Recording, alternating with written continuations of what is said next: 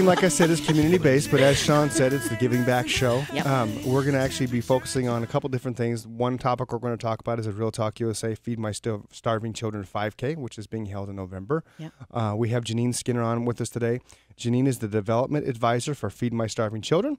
We also have Sean Chambers, owner of Arizona Virtual Running, an integral part of the upcoming event in November, and one of our partners with it, really. You're a main partner. Yeah, every month I'm back here.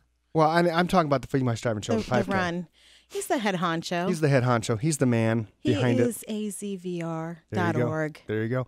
And Feed My Starving Children was founded in 1987. It's a Christian nonprofit organization committed to feeding God's children hungry in the body and spirit. The approach is simple. Volunteers hand-pack meals specially formulated for malnourished children, and they then send them to partners around the world where they are used to operate orphanages, schools, clinics, and feeding programs to break the cycle of poverty. Feed My Starving Children food has reached more than 70 countries in their history. Like as I mentioned, we also have Sean Chambers, the man behind AZ Virtual Running, which is a locally owned and operated company specializing in charity 5K runs.